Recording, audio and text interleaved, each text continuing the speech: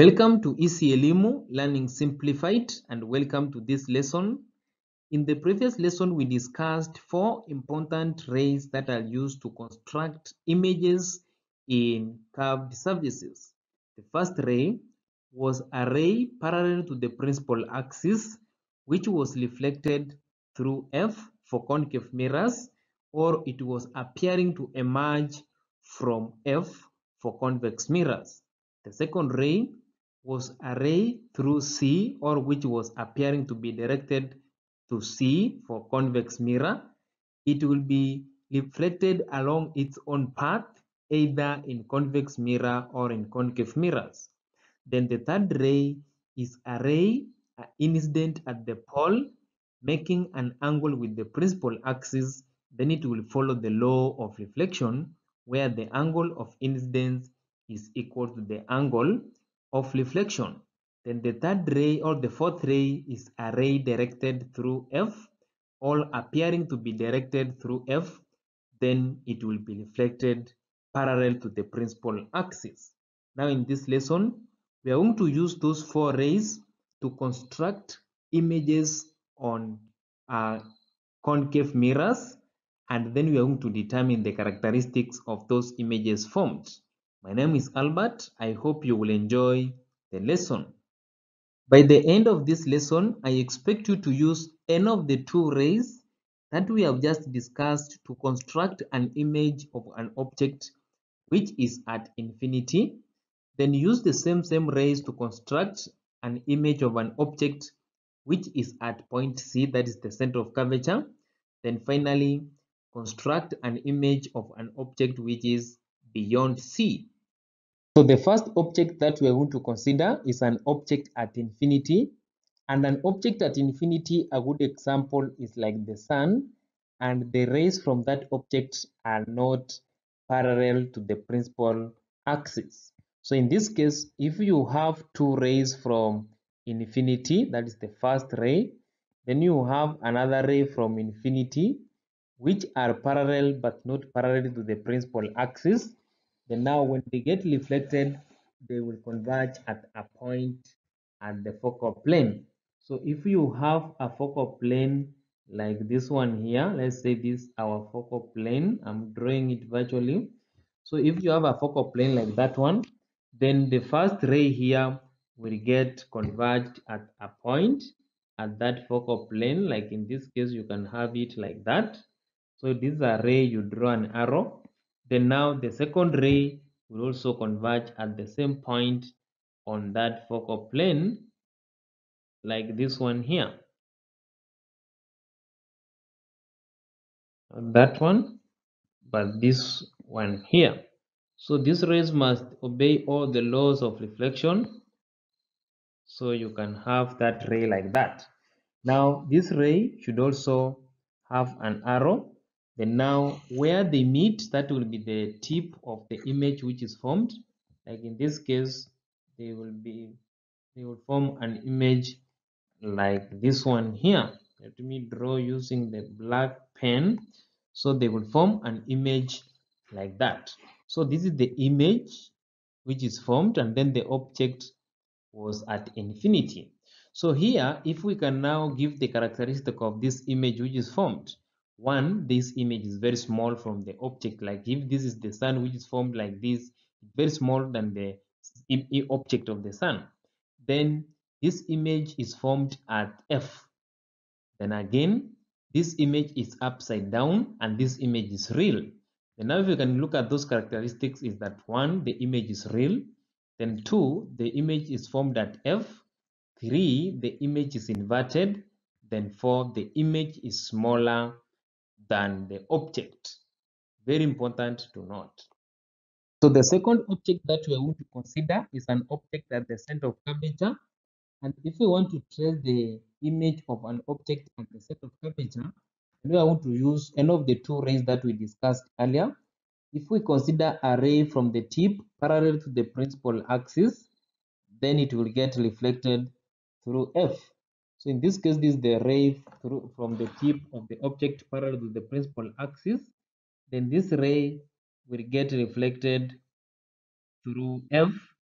And if it get reflected through F like this, then this array.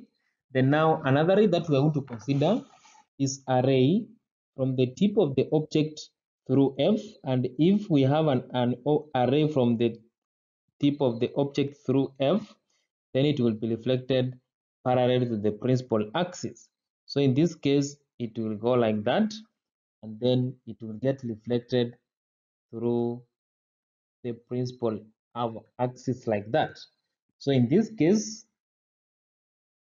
if it gets reflected like that, now where they meet, remember this array should have arrows. Where they meet, that will be the tip of the image which is formed. Like in this case, this is the tip of the image which is formed where they meet. So this is an image here, this is an image, this is an object. And now what can you see? The image distance from the mirror is the same as the object distance from the mirror. The size of the image is even equal to the size of the object, and then the image is inverted. So can we look at the characteristics in this case? The first characteristic is that the image is at C. The image is formed at point C. That's correct from what we have drawn. Then the image is real. It's formed by real rays. Then this image is inverted. It's upside down. Then finally, the image is the same size as the object. As we can see from the diagram, what we've got is the same thing that we already have here. Then now the third object that we can consider is an object beyond C. So this means this object is behind the center of curvature. And in this case, if we use any of the two rays that we discussed earlier, a ray which is parallel to the principal axis like that will be reflected through F. So this one will be reflected through F like that. That is the first ray. Then the second ray we can consider a ray through C, which will be reflected along its own path. Like in this case, if you have a ray from that point through C, it should pass at that point C. So if you have it like this and it's passing through C, this ray, we said it will get reflected to the mirror, then get reflected back like that.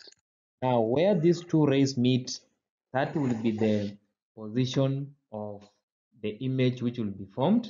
And of course, here we can now draw it. Where they meet, that will be the tip. So this will be the tip of the image which is formed. So this is the image, and then this was the object. Then now from here, we can try to give the characteristics of this image formed. One, this image is real. This image is real. Let me use this pen. One, the image is real. Then two, the image is inverted. It's upside down. Then three, the image is in between. It's between C and F. And then 4, this image is smaller than the object. Remember, look at the object is very big, then this one is now smaller than the object. And now we can look at them if they reconcile with what we have got here. 1, the image formed between C and F. That is correct. Then 2, the image is real. It's formed by real rays. Then 3, the image is inverted. It's upside down. Then 4, the image is smaller than the object. As you can see, the object is very large, the image formed is very small. So that marks the end of our lesson today. In the next lesson, we will discuss an image formed when object is placed between C and F and the characteristics for that. Then we also consider an image which is formed when object is placed between F and the pole. Then we are going to look at where it will be formed, its characteristics. Then finally, we will consider an image formed when an object is placed at F. Remember, rays from infinity formed an image at F. Now, where will an object at F form its image? That's what we are going to consider. Stay tuned at ECLimu Learning Simplified.